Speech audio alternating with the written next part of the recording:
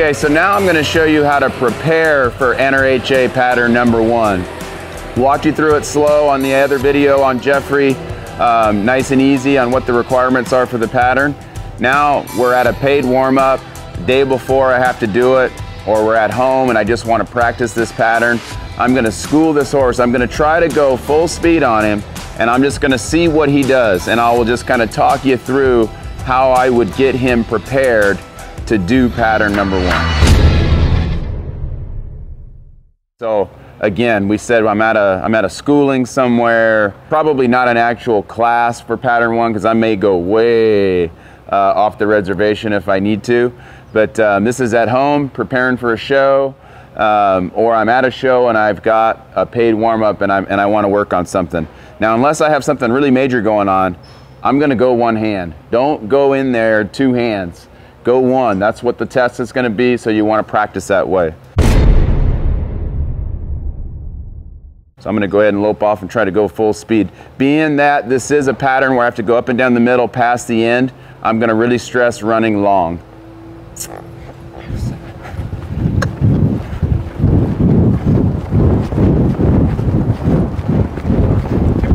Oh, he missed that stop a little bit. So I'm just going to back him up and kind of remind him, whoa, that hey, no matter what, when I say whoa, you need to stop. Settle, roll back, act like it never happened. Okay, so right there, I asked him for the left lead. He didn't take it, so I'm going to break him down, make him take it.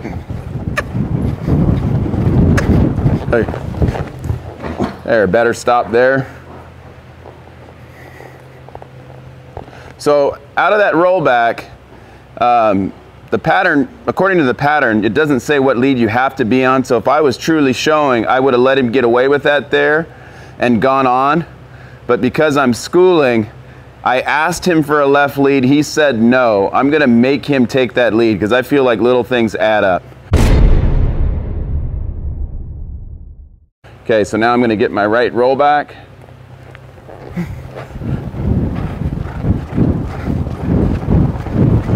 Oh, there, that was his best stop yet. I'm going to back up. So I'm thinking in my mind, the schooling that I did, whoa, whoa, whoa. The schooling that I did there must have helped because I thought his middle stop was the best one and I thought he ran down nice. Said whoa to him a few times on the backup just to reinforce that whoa means not only stop but back up. Now with schooling, I'm probably not going to practice 4 spins because I don't want him anticipating the shut off. Start him.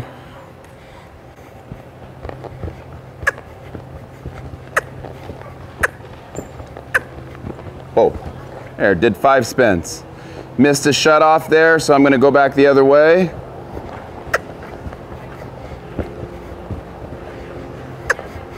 Oh, better. If you remember when we walked through slow and I really wasn't focusing on it, he overturned there too. Not going to make a big deal out of that. To me, that's just a little hang up and neck reining, so I'll just go back the other way and tighten it up. There, he just got a little sloppy, a little forward there. Whoa. Still not a great shut off, so I'm going to spend a minute here schooling because if I overspin, I'm giving points away. So I'm going to pay attention to this here. And now the more I school him, or the more I turn him, the sloppier he's getting with his footwork. Whoa. So you see I just kind of came in there with 2 hands and just reminded him to keep his legs underneath him. Okay, now we're started a whole nother deal. Now he's starting to really anticipate spinning. I'll take a second here, kind of shake around on him, desensitize him to movement a little bit. Try that spin again.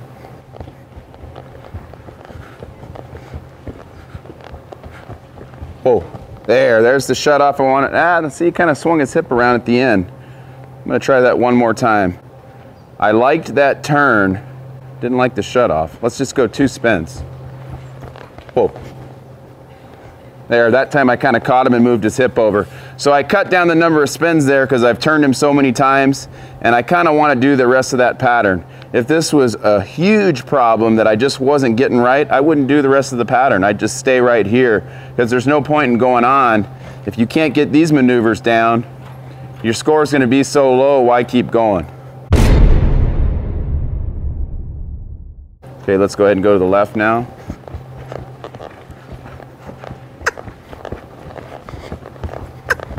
Pull. Working that shut off again here. Pull. One more time back to the left. Pull. Good. Okay, so standing still real good here in the middle. We'll go ahead and run this fast circle. Now here I'm going to pick on this departure a little bit, make sure that nose is where it's supposed to be.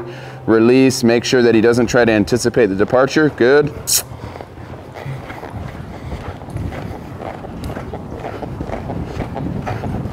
Speed him up. Everything feels really good right here. I'm going to check in with him and ask him to bridle, which is something he should know how to do. Not bad, but leaning on me a little bit. Ask him to slow down. Didn't slow down at all. What I'm going to do there is not get mad and jerk on him because I don't want him scared. I'm just going to pick up, back him up to the middle, let him stand. Just reinforce that he was supposed to slow down and that he gets a chance to stand here in the middle and relax, which I think with repetition, he'll learn to want to be here. So he'll start anticipating slowing down, which that's probably one of the few times that we actually want him to anticipate something. We'll try that circle again. Run that circle, ask him to bridle. A little better there. Not quite as good as he normally does, but pretty good. So I'm gonna make him get soft there. Hey, hey, wait on me.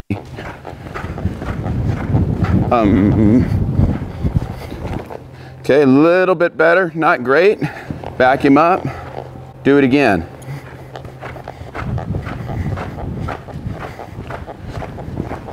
Back up to my fast circle. Ask him to bridle.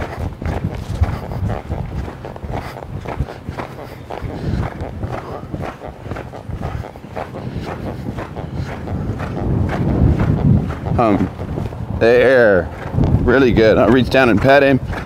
That's what I was looking for. It took me 3 times. I think that was a good schooling that I gave him there, and I'll remember that when I go to prepare for the actual pattern on show day. I'll work on transitions a lot.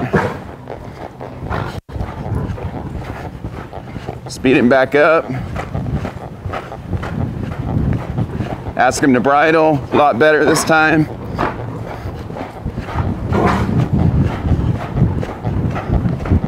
Change and stop him and back up. Reason why?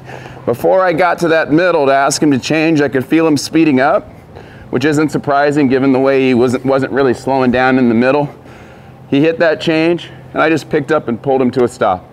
Didn't really punish him, but just I asked him to pick up. If he wanted to, he could have melted the ground nice and easy. He didn't, so I just back him up, no big deal. So right now, I asked him again, this is like the 5th time I asked him to bridle, and he's doing okay, but he keeps speeding up. I'm gonna make him break down and pay attention to my hands.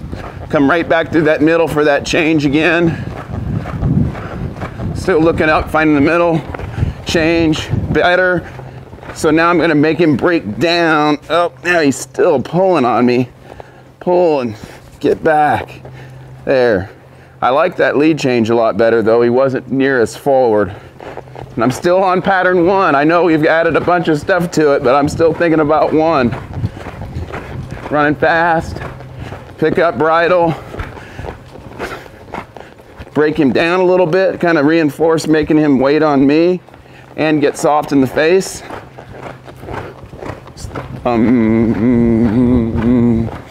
See, I waited 3 strides before I pulled him in the ground. Didn't speed up, but he sure didn't slow down good enough. Stand still again. One thing you should notice, I haven't jerked on him, I haven't done anything that should get him scared. That's not gonna help. Okay, we'll go run again. Do my other large fast. Bridle. I like that response better there.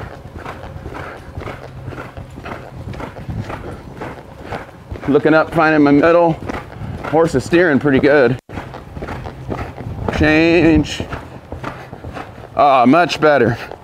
Let him walk for just a couple steps.